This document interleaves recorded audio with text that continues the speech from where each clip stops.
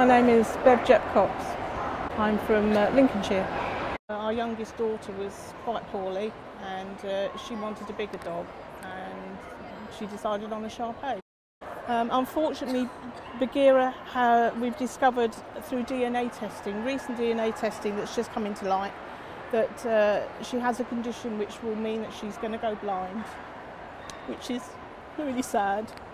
But at the moment she's fit and well, and her eyesight is going.